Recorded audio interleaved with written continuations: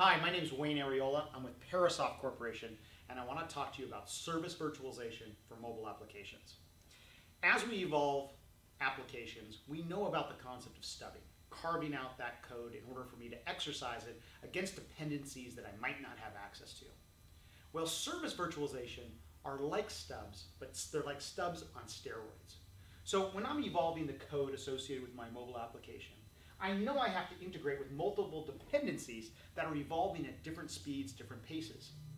What if I could actually simulate the behavior of these endpoints with service virtualization and then basically take the behavior and performance of those simulated assets and use it to evolve my mobile applications?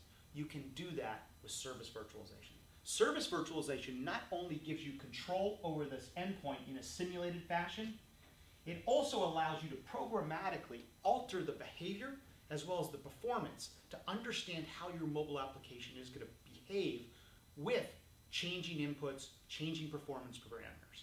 This is very key as you're trying to evolve your mobile applications in a rapid, iterative manner. If you'd like more information, please come to parasoft.com and look up service virtualization. Thanks for watching.